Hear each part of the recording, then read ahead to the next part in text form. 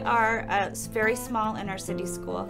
We have 15 classrooms K to 5. Very diverse. We typically hover between the high 80s, low 90s% poverty rate. I'm interested to see what they can bring as questions to make me understand where they're still stuck or what they still don't know.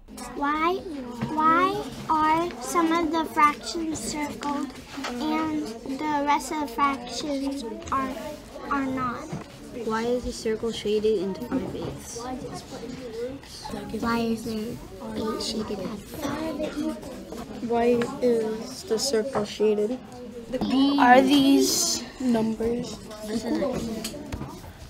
Are these equal to each other? Yes or no, so close. I'm going to ask you to share the questions you changed from open to closed and the question you changed from closed to open, as well as your 3 priority questions. The closed one was, are they equal? And the open one is, why are they equal? Why are they lines? And we changed it into, are they lines? It's fun because we get to come up with a lot of ideas. When people ask questions, it's helping other people learn. It's awesome because you won't get bored of working alone, and you're gonna have more help than you usually do. What I love to see in some of the reflections is that they learned from each other.